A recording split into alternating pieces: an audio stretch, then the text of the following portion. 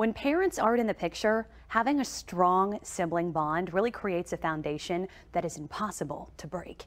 For this week's Forever Family segment, I'll introduce you to a set of today. There will be an event to help those in need to get food and help with job placement right before the holidays. Fed Today, Work Tomorrow will take place at Workforce Solutions Capital Area on the Austin Community College Eastview campus. That is where we find KVUE's Eric Pointer live this morning to talk more about this. And Eric, of course, we just want to spread the word. This just sounds like it's going to be a wonderful event for so many people today. Good. It's the music in the background for me. That was you actually playing. Can you imitate it? Do it with me.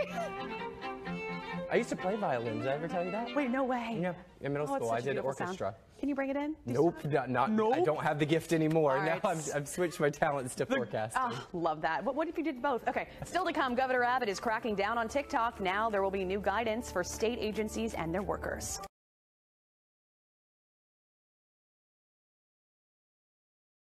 I am about to take a nap so hard that I'm going to go into another dimension. Thank you.